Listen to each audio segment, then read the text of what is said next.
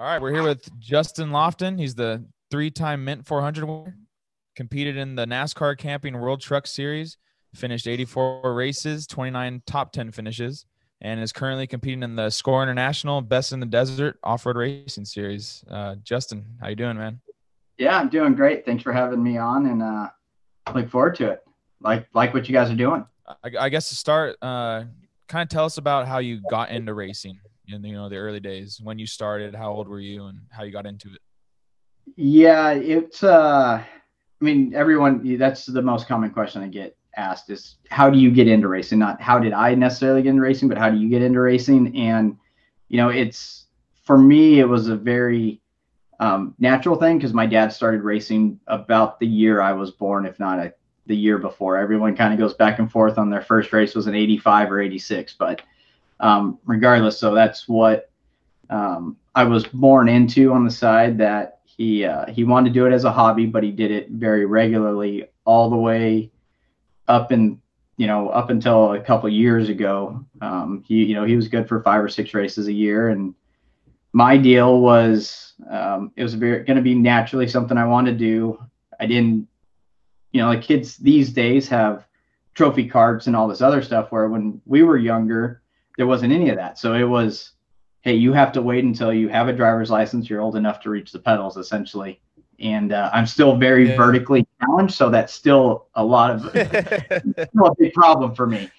But so I started racing BMX bikes. I still had the racing. I had the racing bug, and I was racing mountain bikes, and ended up getting hurt when I was 16 years old. Had basically a career-ending injury with a broken femur.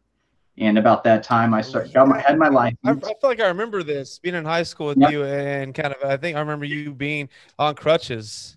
Yep. Gimping around, always getting out early for lunch. Yeah. That was my ticket. If someone would get me out for lunch so I could make it. But so at that exactly. Yeah. At that point, I had already told my parents I wanted to race. Caleb Sandine was a huge go-kart racer when we were growing up, but growing up in a family business, especially in the cattle business, my dad just couldn't dedicate the time to go-kart racing. So I went BMX racing because I can jump in a buddy's truck and get taken to the BMX track that day or that night. And so I went that way. But when I broke my femur, it was, okay, it's time to get Justin in a race car. And through, the years leading up to that, we had met some people that had raced all different kinds of things. We've met people from Australia racing with Jimco, met people from Australia, from Canada and North America, people that raced other kinds of series. And so my very real first series was racing in the Colorado Hill Climb Series when I was 17 years old, racing Pikes Peak style racing. Not only did that for a year as a very quick jumping, jump start, but my first race car was a 600 horsepower, 1,300 pound car. So it was essentially a sprint car. Showed up to my first race with a cane. I wasn't even really supposed to, by doctor's orders, even walk on my femur yet.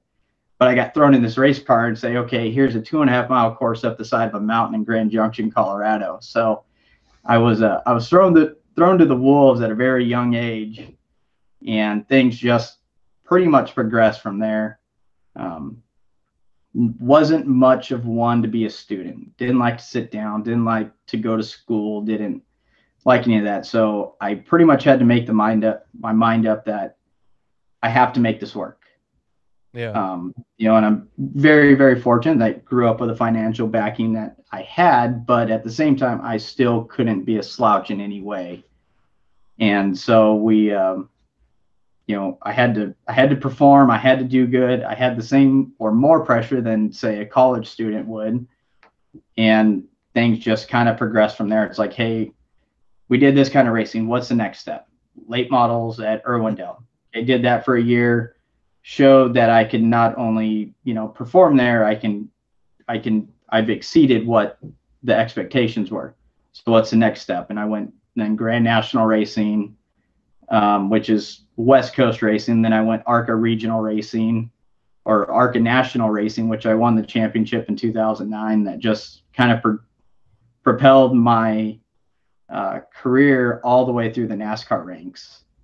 And then I didn't get to drive a cup car. My biggest regret doing that.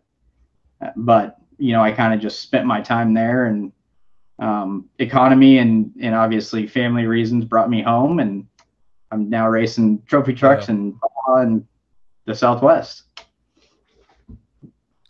Yeah. Kind of take it back on that real quick. So you getting into, I mean, obviously for the general public, I mean, how do you get into being, you know, racing NASCAR, like racing the truck series, or, you know, even getting into that world? Like, I mean, I don't think there's an application anywhere. I don't think you're like, I mean, how do you actually like make that transition to getting into that kind of level? It's time and performing and someone noticing you, because there's people, even today, I'm very close with some team owners out there, and I look at, hey, this kid here is excelling, you need to go talk to him, or I need to go talk to him, or some way like that. And that's essentially what had happened with me. Was the guy who I was racing the hill climb car for, his name is Gay Smith out of Colorado, and he raced hill climb cars for 30 something years, but he was best friends with Jack Roush, who owns Roush Fenway Racing. Yeah. And he was like, hey, you're pretty good at this. Like, these are your steps that you need to take, and these are who you need to talk to. And it's just, I think probably a lot like playing football and playing basketball. There's people out there that you have no idea what their background is, or what, you know, what they've done, or who they know. And that's essentially what it was. Is I performed at one level, or doing one aspect, and they're like, you need to think about doing this. And it led me all the way to North Carolina, where I lived there for 6 years. Wow. Yeah. No, that's probably, I think, you know, I would say with the advancement in like media and social media and all of that, I would think that's kind of opened that world up to maybe some people that are at a lower level, but, you know, have, you know, some talent to really show more people out there and maybe kind of make that run up to those levels. Definitely, for sure. I mean, this was, I think we were still doing MySpace when I was racing stock cars. Yeah. I mean, this is a time where it just started. I remember sitting in a NASCAR meeting, basically where like a media meeting, where they gathered all the drivers and media personnel for each one of the teams and introduced us to Twitter before we even knew what, you know, Twitter was public. They introduced us to Twitter and go, this is the platform that we want you guys to communicate on. So it was really, really strange. And, you know, the kids these days that are moving up have a chance to showcase their talent and show it to the world a lot easier than what my generation did. Definitely. Yeah.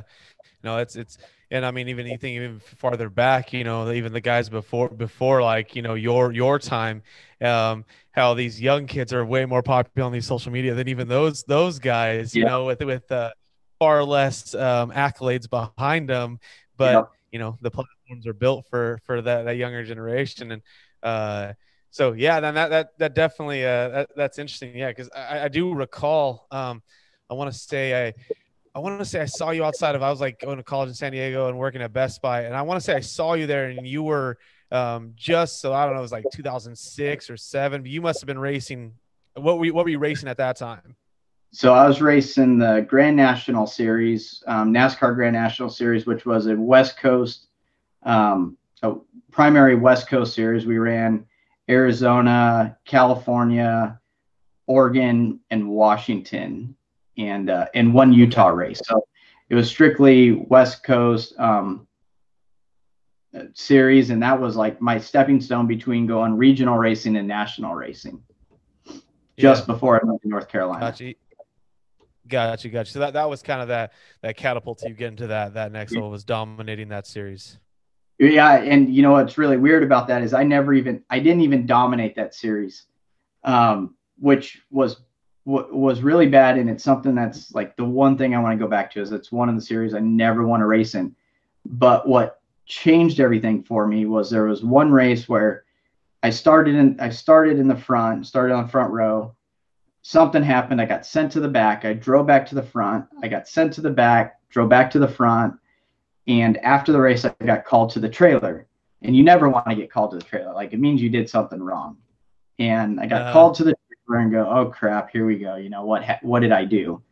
And I drove and I was very aggressive, but I never intentionally wrecked anyone, even unintentionally. Yeah. It never happened. And the series director said, look, this is not for you. Says you are better than anyone else around you, and you need to move back east. And that's all it took. And I never won a race there. Wow. Never had good results, because every time I was going to have that result I wanted, I remember, the checker flag was out and someone intentionally wrecked me in turn 3 or turn 4. They were like, if I wasn't going to win the race, I was not going to let you win the race. And that happened to me more than once. Yeah. And so when we got that news, it was, okay, we immediately started looking back east for a series to go racing. And it was definitely a lot more better fit for me, because it wasn't long before I was qualifying. I was qualifying first and setting track records, and won a race in like my first 5 races or something like that back there. Yeah. So you were ready for that transition to that next level. It's like overclassed, essentially. Yeah. Than where I was. So do you feel like the guys in that ARCA series were kind of just maybe out for you a little bit? They just didn't want to see you were young and see you win? Definitely. There was definitely like a target on my back, and I came in with a lot of support. Financially, and then I was flying crew chiefs out from the East Coast that were crew chief and cup cars at the time. Because that's the people I met that told me, hey, this is what you should try for a living, were helping me do that. And it wasn't more than I was trying to throw more money around than the next person was. I had people behind me that wanted to see me succeed and excel in it. And definitely. I think there was definitely some, probably some jealousy-ish, deal. And, it's part of it, but it's a learning curve. You take every step of the way, and you got to learn from it. If you don't learn from it, it was a waste of time, but, it wasn't. Yeah. So as someone that's not too familiar with the racing world, what is NASCAR as far as moving out east? What does that move like? Yeah. So moving out east, it's the hub of stock car racing, of really any kind of circle track racing. Way back in the day, in the 1930s, the Prohibition era, all the moonshiners were hopping up 1932 Ford Coupes, and so all these guys had all these hopped up cars. And when Prohibition ended, there was all these cars running around. So Bill France essentially put a race together down in Daytona Beach, right on the beach, right on the water, and had 2 corners in it, and that's where NASCAR was born. Right on the beach with all these 1932 Ford Coupes running around, and the sport was born. And because the East Coast is so populated, there was tracks every 15-20 miles. Wow. The NASCAR circuit back in the day actually consisted of multiple people just putting on races, and you gathered points for a national race, or national series and national points championship. So there was, back in the 50s, 60s, 70s, 80s, these guys could just hit a race on Wednesday night, get some points, race again Thursday night if they didn't wreck their car, race again Friday night, Saturday night, Sunday night, and then collectively put together a national point series championship. It eventually became a lot more sanctioned in NASCAR. NASCAR was still at the time, but then they actually started putting on their own races. And so when everyone talks about going back east, it's because those tracks are still around. There's local series that are racing them. And so when you're trying to show that you belong there, or you're trying to race against the best of the best, that's where you go, because you can pick and go, hey, so-and-so is racing tonight at Bowman Gray Stadium. Let's go race there tonight. and Yeah. you know, and just works its way up. So it you know, I guess it would be kind of going to play in, you know, one of the big collegiate Ivy League teams, you know, or series. Like I want to play against the people that from day one knew they were going to go play here and are eventually going to find their way to the NFL. So yeah. And I assume that's kind of also a bit of a like a financial, you know, ideas, because if you're in the hub, like you said, you can hit all these races. When you're based out of like the West Coast, you really can't do that. Yeah, my closest oval track since Cajon Speedway was torn down was Irwindale, and that's a 4-hour drive from here. And then you're only racing against the people that are in the same loop. So the technology, the talent pool, everything is only so big. Where when you go back east, you have a Cup crew chief, Jeff Gordon's crew chief, Jimmy Johnson's crew chief, one of those guys that on Thursday night or Wednesday night are helping a family friend's kid out at the racetrack. So the race car is naturally gonna be faster just because of the knowledge and experience that they have. Exactly. Yeah. And I know we already hit on the truck series and how that was for you. I mean, and I'm just curious, and I'm assuming the answer is yes. You did kind of allude to it. Your goal at that time, I assume, was to make it to the pinnacle of NASCAR. Yep. Right? Yeah. And talk about that a little bit. Was that a goal of yours as a young kid? I mean, or since you kind of said you didn't really race, but I mean, your family you grew up around it. But once you got in a car, that was, I assume, the end goal. Yeah. And it was, you know, at a young age, Formula One racing, open wheel racing, IndyCar racing was very popular in the early 90s. So, you know, if I was going to be a race car driver, that's what I wanted to be. NASCAR wasn't as mainstream as it became. And a lot of it, you know, was because of IndyCar carts, what they're split. But anyways, pretty much at a young age, I wanted to be a NASCAR driver. I mean, there's a picture floating around from me in my grandpa's closet with NASCAR 1996 or 98 or whatever it was, when basically the first simulator came out. So, you know, at a really young age, that's what I wanted to do. It wasn't till a couple of years later that I actually realized that was actually something achievable.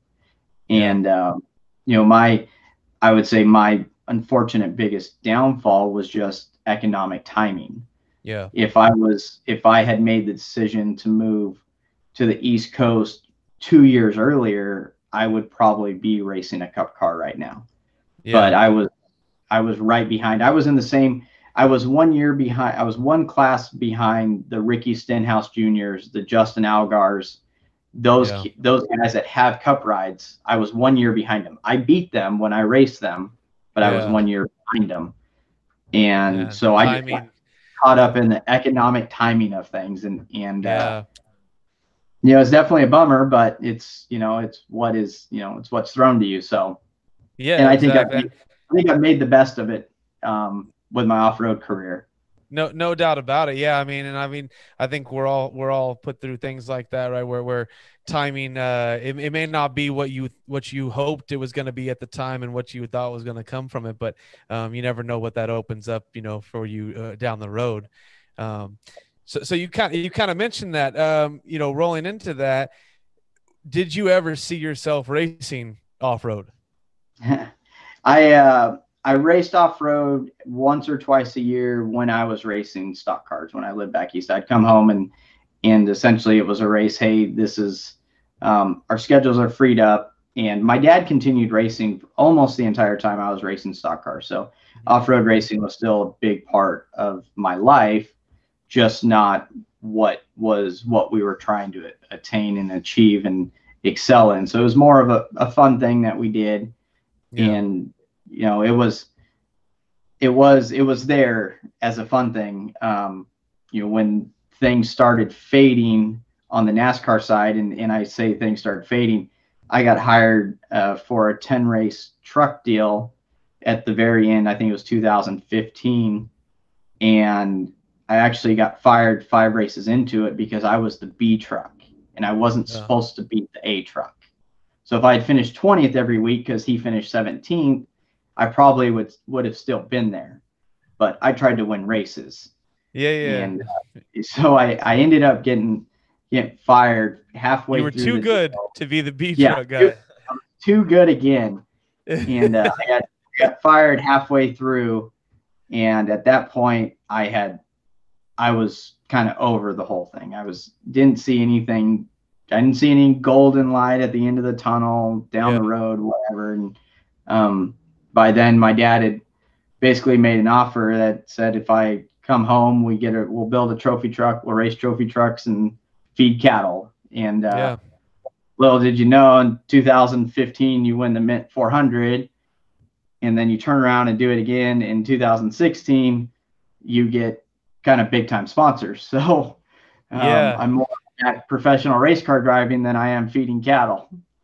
Yeah, no, so yeah, so you guys moved back here, and I remember, obviously you were kind of working that trajectory up in the NASCAR, in the truck series, and I mean, a lot of people knew, what you were doing and who you were, and in that world, yeah, and then you came home, and so like for those that don't know, since you kind of jumped into there, talk a little bit about your, I would say it's probably your main job, but I don't know where they fall in line of each other, but talk a little bit about the cattle world for yourself and what you guys do there. Yeah, so it was supposed to be, hey, you get to race a trophy truck 4 or 5 times a year and come home and basically internship and ride around with my dad. We had a mineral mixing plant, and we actually took care of a Helena offloading facility, and we did the maintenance work. We offloaded the rail cars and did the building. And so essentially for 4 or 5 hours in the morning, I would ride around with my dad, and it was a complete, I mean, I never collected a paycheck from that. I mean, since I got to do a lot of other cool stuff, but that was my time I put in the day. And then at lunchtime, I got to go down and sweep the floors at the Helena plant or open rail cars or push rail cars around and still get to do something cool. But that was actually when I got to clock in and get paid for the time. So, but the goal was always to eventually take over a feed yard, manage a feed yard, in which 3 years ago, 4 years ago, I got my opportunity to do that for our yard in the Panhandle of Texas, which is Western Cattle Feeders. Both Wheeler and I, you'll see us wearing hats and stuff like that, but that's our feed yard out there in the Panhandle. And did that, basically took it over full time for 3 years, lived out there, lived in my motorhome for 6 months of it while Lisa was pregnant. I mean, pretty much missed out on the whole pregnancy thing, which I don't know, for some of you out there probably say that was definitely a blessing. But yeah, so I did that, went out there, and our life was definitely going in that direction. And then Yokohama Tire comes along, and this was a year and a half ago, and they liked what we were doing, and we won races, we were competitive, and we were doing everything they wanted to do. And they basically made me an offer that gave me the opportunity to then become a full-time race car driver again. Yeah. So I wouldn't say I resigned from my position, but I just, I talked to the family and I said, hey, here's an opportunity that I get to live out my dream that essentially I didn't get to live in North Carolina. Get to, be a professional race car driver for a big company. And so I kind of shifted my focus back to off-road racing, and we were supposed to do a lot of other cool stuff. Then COVID hit, and it kind of put everyone in big stalemate. And I wasn't, with what was going on, I'd already kind of redirected my focus to the off-road world, so I couldn't jump fully back into cattle feeding. Hold on, Justin. Yeah. Hey, we have a visitor, Justin. Hey, you can join us. Say hi. Say hi. Hi. Okay, now, go tell Madden he's naughty and go inside and close the door, please. Okay, bye. I'll see you later. Okay, go inside. Go inside. Close the door. Okay, go. Hurry up. Okay, I'm gonna turn it off. You're gonna have to go to bed. Go. Hurry. You better run. Yeah. So COVID, run back to that part. So you guys had a lot planned, and then COVID kind of interrupted obviously everyone's world, and so where, you know, I mean, I assume most of the races at that point were canceled, and the plans were, everything was halted. Yeah, COVID definitely, we went from gonna race March, which we got our Mint 400 in, but then April, May, June, July, all the way up to August, we pretty much had races planned or of some kind, whether it was off-road racing or Porsche Cup racing or something else that Yokohama had lined up for us. And it all got, I mean, it basically all got canceled. So there was a lot of sitting around, and not that we ever really sit around too much. There's always something to do with these trucks. And we kind of took the opportunity to shift a lot of the focus onto our media side. And, you know, Russell and I came up, Russell's my media guy, and we came up with a lot of stuff that you're actually going to start seeing through this year. You know, a lot of it is brainstorming. And as you guys know, it takes a lot of time to get things off the ground. Perfect plan. It all looks good. It all should make sense. And then you either have equipment failure or, you know, whatever it is, or it just takes time to make things happen. So, but we actually made the most of it. And a lot of stuff that you'll see from my social media side actually came up through April, May, June. So, Justin, kind of tell us more about your, the Aw Beef life. Kind of the YouTube so videos you got going on. So going into the Aw Beef Life, which is my YouTube series, that the goal, Russell had approached me, I don't know, 2 or 3 years before we ever even did it, and said, and he was a young kid, he might have been 22 or 23 at the time, said, I have this great idea and I want you to do it. And Russell and I's connection goes back, not really directly through me, but through my younger sister, Gabby, in the 4-H days. And so he was in the action sports side. He actually was one of the video guys on set when Robbie Madison, was it Robbie Madison that rode the wave on the dirt bike? Yep. So he was one of those guys on that, actually helping film it. So he came to me, like I said, a couple of years before we started it, and said, I want to do this. And I was like, no, I don't, you know, I don't want to get into this. I don't want to do this. And and then Liam was born, and I said, okay, I agreed to 1 year. This is all I have to pay you. This is our budget. But it's not necessarily going to be about racing. I want it to be, when basically the first year, and that was the first year that my off-road schedule was going to get really, really busy. And I said, I want you to capture what Dad did when Dad was gone from home. You're basically capturing the first year of Liam's life. And we got so much reception from it that you're going to continue it again next year. And then you're going to continue it again next year. And then you're going to continue it again next year. So here we are 4 years later. But with the same mindset that I want to capture what went on in races, essentially. So when we go back in time, or when we're old and crippled and can't do anything, we can show our grandkids, like, look, this is what we used to do. But when they're all flying around in their Jetson cars or whatever it is, so that's where it came from, and it's been a lot of fun, and I think we've gotten better at it. We've shifted focus just a little bit, because now Liam's old enough to actually participate in them. So big thing about mine is, you know, getting the interaction from everyone, because I learned a lot stock car racing. So we build friendships that we'll never forget. And I really wish I can go back and see all the times that I spent with all my friends that I had back east.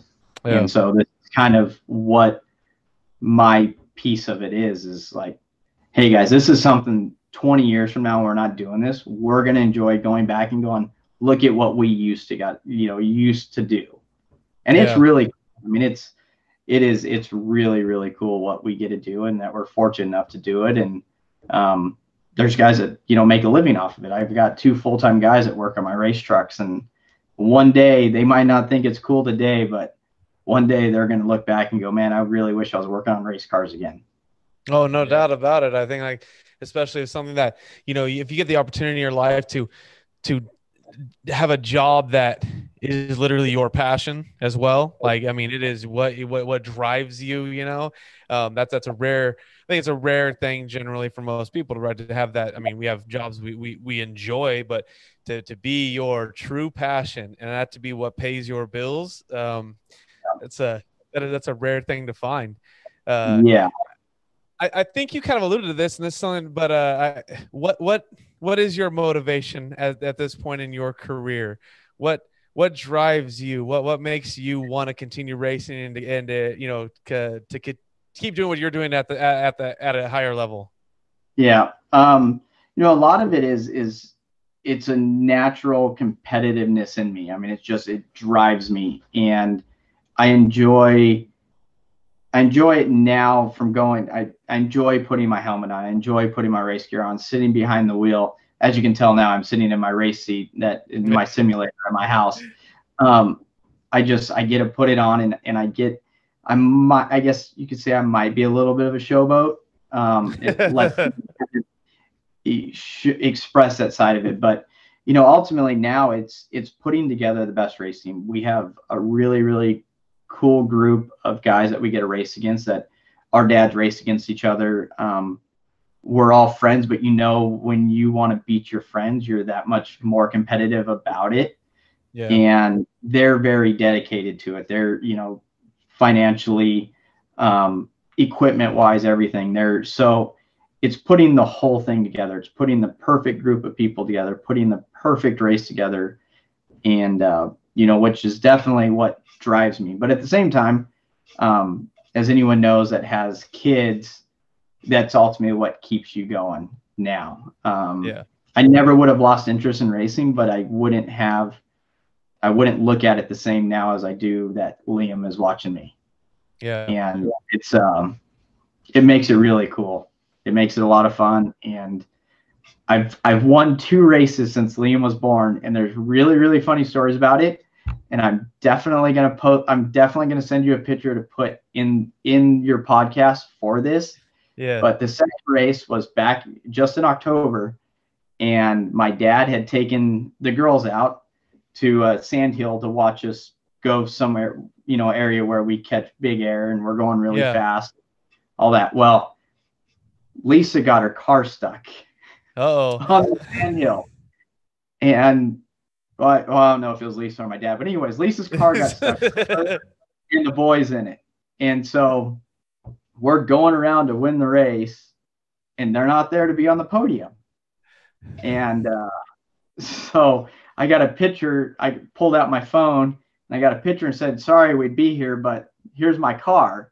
And so it was her car stuck on a Sand Hill. So the other one was a Mint 400 race that Liam wasn't, Liam was barely a year old. Yeah. And, obviously didn't get to go to that race, but the most recent one. So that definitely what keeps driving is getting it, getting them up on the podium and them enjoying it and seeing the passion and the fun. Yeah.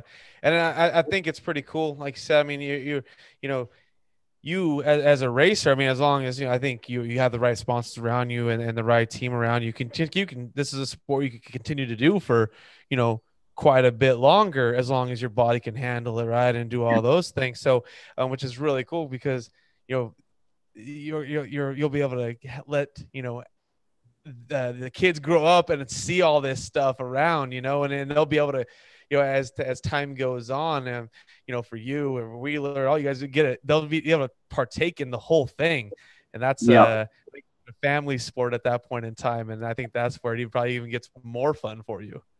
Yeah, definitely.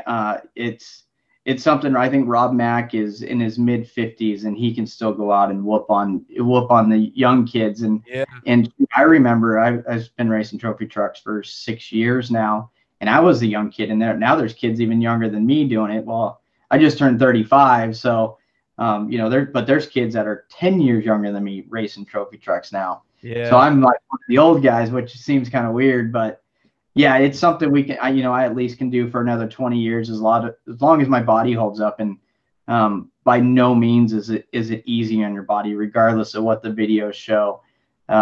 We get the crap absolutely beat out of us. And when we crash now, we crash hard. Back in 2015, I crashed so hard my eyeballs tried to come out of my head, and literally was pushing them back in my head. So, wow. You can only take a couple of those in your life before you say you gotta hang it up. But yeah. And speaking of that, I wanted to ask you, like, what kind of two questions? What's the most grueling race you've been in, and then also, do you do any kind of preparation I know you've done Ironman, triathlons, like what kind of preparation goes into that kind of for physically and mentally, and what's the most gruesome race you've been a part of? Yeah. So I would say the most gruesome race is definitely the Baja 1000.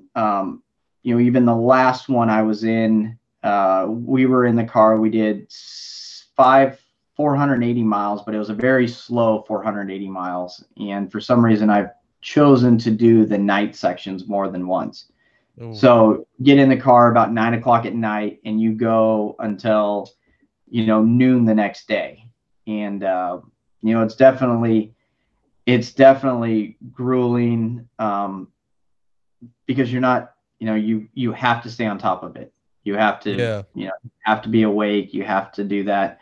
A couple of years ago, we broke up on the side of a mountain, and Derek and I actually spent the night literally on a side of a mountain because the course was so narrow that we were able to get the truck halfway up on it and had to wait for parts to be brought in. There was ice on the ground. I mean, it was below freezing the entire time. And we slept there. Luckily, I learned out of all places. Yeah, I used a fire starter because it was a time that Naked and Afraid on Discovery Channel was really big. So I was like, I am not going to let this beat me. I am going to start a fire. I did have a little bit of race gas on my side to help, but I still had to use a fire starter, still had to collect all the wood around, had to find the dry wood and the whole thing. And, that by far was the most grueling because it was almost 18 hours since we had gotten in the truck. Yeah. And until we finished. So, and we did finish. We got parts brought into us. We finished before the cutoff time. So by far that was, I'd say the most grueling part. Yeah. Should have been a breeze. We were running, I think, 4th place on the road, and should have been a breeze, should have been easy, but it wasn't. But as far as going, on the physical side of it, like you had mentioned, I trained for half Ironman. I've done triathlons. I spend a lot of time on a bike. And a lot of it just comes down to conditioning your body for as long as you want it to take a beating. I do a lot of heart rate training. I wear my watch or a heart rate monitor during a race to see where my heart rate is, and then I train accordingly to that. So, do everything you can. That the faster you want to go, the better you want to feel at the end of the race. The harder you'll train, and that is one thing I know. We've all stepped up from the older class of trophy truck racers to the younger classes. Now we're all on Strava. We all have Garmin stuff. So we all see like, oh, Andy McMillan went for a 32-mile bike ride, climbed 1,000 feet and did it in 3 hours. Well, I'm going to go do the same thing, but I want to do it in 2 hours and 59 minutes. So you're competing outside of the trucks all year long. It just never ends. Yeah. It never ends. So it keeps us all going, and that's what makes it fun.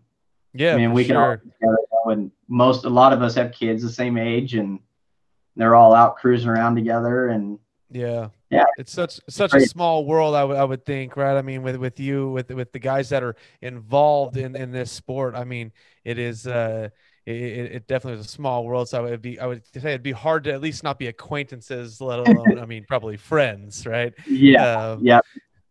Definitely with the amount of testosterone that's rolling through a lot of that stuff, especially during races, I can only imagine what that's like. that leads me to something else I was curious about for you. Is there any in particular individual that you just love to race against this guy? Is there someone out there that, it's fun to see them in the same lineup as you?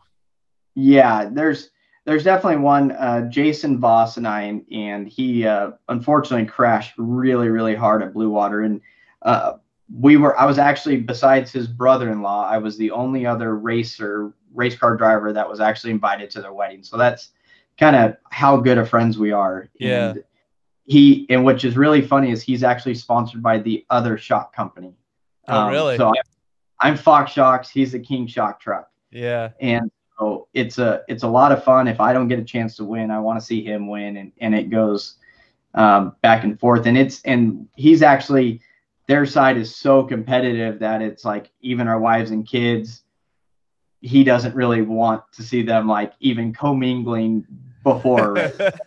Like maybe after the race we can all hang out, but like before the race, like no, we're like competitors and we're racing. But it's the same, it's the same thing after the race. Like, hey, I'm glad you won, or hey, good job. Yeah. And it's a bummer. Like I said, he crashed really, really hard in October, and is gonna probably have to take this entire season off. So I'm definitely gonna miss racing him. But he's one guy.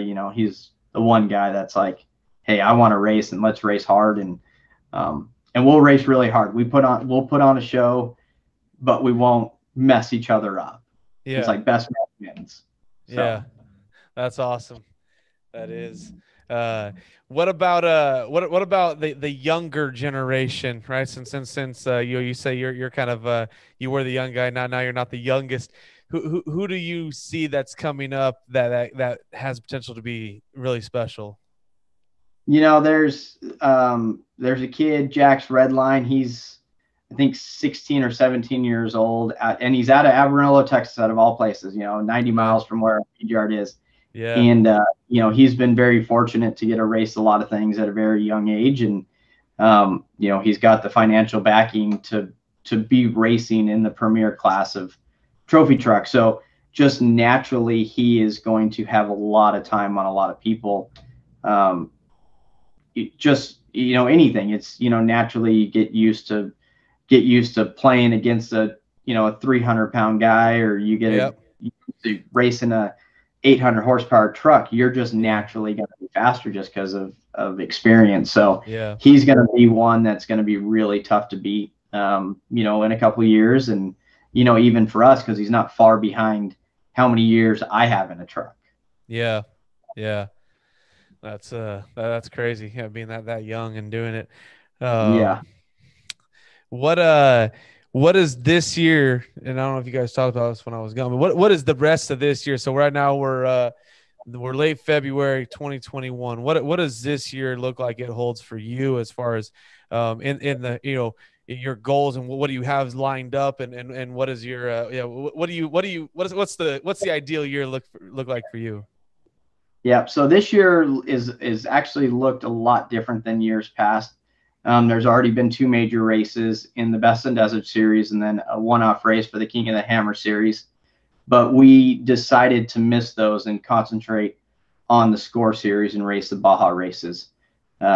So we've taken that time, and we've actually made 2 trips down to Baja already, and we're actually leaving in the morning for our 3rd trip down there. And a lot of it is what, and a lot of people I think don't take for granted in racing, is there's a lot of pieces of equipment to get ready. There's a lot of people that you need to have on the same page, because when you leave for a race in the morning, you're going to send 3 or 4 or 5 different crews, and every one of those crews has to not only have the equipment to service the truck, but then you have to have the personnel that has the knowledge and is on the same page as you to do that, because you don't have cell phone service. You don't have, we have satellite phone service, but everyone knows how good that works.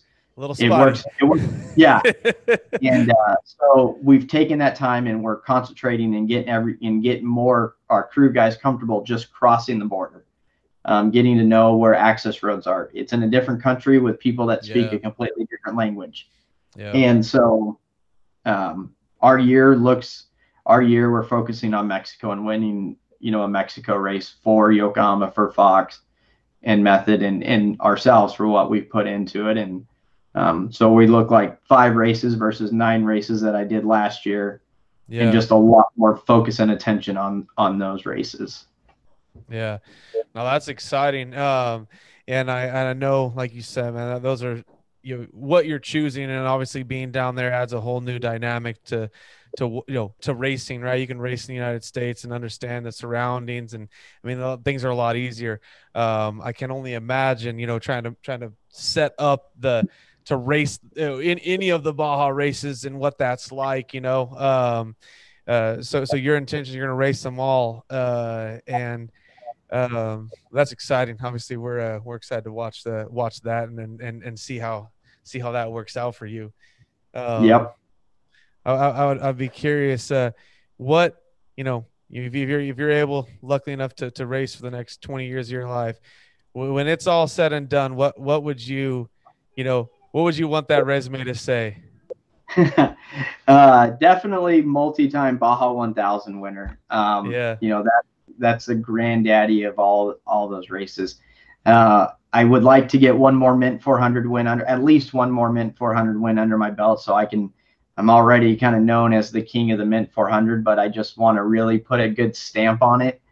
And if I race it 20 more times, I don't see 1 or 2 more wins coming my way. Yeah. The desert in southern Nevada suits me. It suits my driving style. The race suits it, and I seem to react and perform really well under high pressure situations like that. So I see a couple of more of those coming, but at the end of the day, I really want to be known as a good competitor to the guys that I'm racing against, and and a great athlete to the sponsors that chose to sponsor me and partner with me, and and leave that legacy of when I'm gone, the sport misses me. Yeah, no doubt. No doubt. So could you ever see yourself, or is there any chance of ever going back to NASCAR? Is that ever an option? I made a little attempt at it back in November. I went and ran one of the ARCA races at Phoenix, where I jumped back in the car and finished 6th. I've been in a car in 2 years, and had a lot of fun.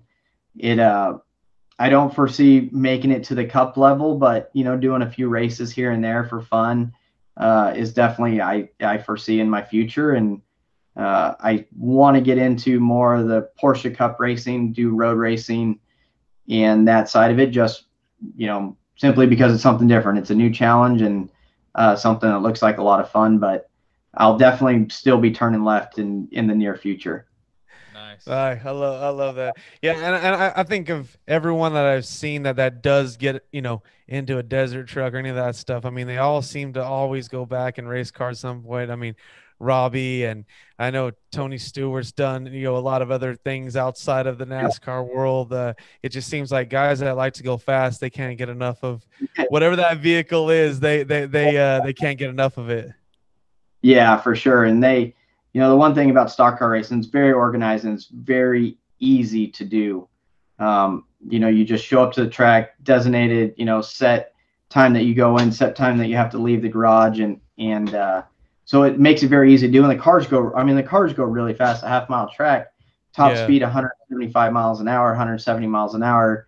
There's not very many places you get to do that. So it's a lot of fun, and it presents its own challenges. And like it goes back to the people, and if you enjoy being around the people, you'll enjoy what you're doing. And one thing NASCAR has over a lot of sports is you're able to employ 5, 6, 7 people that all have the same goal every morning they wake up, and it's to win that race that weekend. So it definitely makes it a lot of fun, and the bonds and friendships you get are irreplaceable, and you'll never forget them. So I think I've got one last thing. Do you hope one day to be the father of a racer? Do you, and being able to kind of share those things and all your knowledge and experience with that next generation? I definitely do. When I never pushed racing on Liam when we were little. There's actually, if you come in our house, the only thing that even says I'm a racer is a display of helmets on the wall that actually Lisa chose to put up there. If it was me, I wouldn't even have them up. So then you'd have to come in the office and see my simulator to know I'm a racer. But to know what's going on. Yeah. But Liam picked up on it very, very early on in life, and I really don't see things being any different than him getting behind the wheel and being a race car driver of some kind. Yeah. No, and I'll say this, man. I mean, if you for all your success and everything that you've been able to do, you're a very humble individual. I don't think it would come off as to anyone that this guy, races trophy trucks. He does all these crazy things, goes a million miles an hour through some really sketchy spots in the desert. But I don't think anyone would ever assume that if they just met you, not knowing that you're a racer. So I think you represent our valley well. You represent, the whole idea about what we're doing with this podcast, right, is showing that, I mean, out of even the most random places, people find, amazing success. And, I think that's something that you definitely, epitomize. Yeah. No, thank you. And that's what I tell a lot of people. And if you look at a lot of professional race car drivers in the world, and I think a lot of professional athletes in general, they come from smaller communities. And, I think some of it is like, how do I get out of here? Even though I never really had that intention, it was, hey, I'm from a small community and I can compete against even, people that had everything. So there's a lot of opportunity, being from a small community. And that's something that I've wanted to show with my foundation and my charity work, is just because, you're from somewhere where you don't think we have equal to what a big city does. We have more because we have community, we have people behind us. And that's one thing I really liked about, my foundation work, was bringing people from other areas to show us our special valley that we have, and our cool group of friends, and the support that we get. No doubt about it. I mean, for those that, Justin's got his amazing foundation that, has, the golf tournament that you've done in the past, and the amazing turnout of that. And even your friends from the racing world coming to support that. And then the local community here is supporting it as well. Probably one of the most, one of the most fun things that we have here, that we've had in the past. So always an enjoyable time there. But yeah, it is really cool to see, the way I think our community supports individuals. And I mean, I know, like, when you race in Vegas with the Truck Series, you got a lot of the support of the community to back that. And I know it's probably cool to have, a bunch of people from the Valley they're at that race for you, Yeah. No, it was definitely a lot of fun. And, I wish we can carry it on some more, and hopefully we can get back to the golf tournament this year. COVID's kind of messed it up last year, unfortunately. And we say that, but, on the side of the golf tournament, when you can't have people attend, it really doesn't, you just really can't have the purpose of it. Yeah. I'm trying to figure out how to do like a golden tee tournament, but it's not what I want to represent, and it's not something I want to fall into. So we'll get back to something here really soon, and get back to doing what we do for the Valley. And in the meantime, we're going to go out and go win races and represent Brawley. Yeah, man, we're fired up. I know you said you're getting down there to Baja tomorrow, and we look forward to watching the prep. Definitely following the YouTube, following the Instagram, and those are things that's really cool, because it opens up a whole new world to a lot of people. So I love what you guys are doing with that, because it's such a unique experience to be able to follow along with. So fired up that you have that going. Yep. No, it's been a lot of fun. YouTube, actually, all my social media stuff is real easy. It's Justin Lofton 41. Make it easy. Name, truck number, call it good. So, but we have 3 full years of YouTube stuff already done, and I can't even tell you how many hours of it we have up there.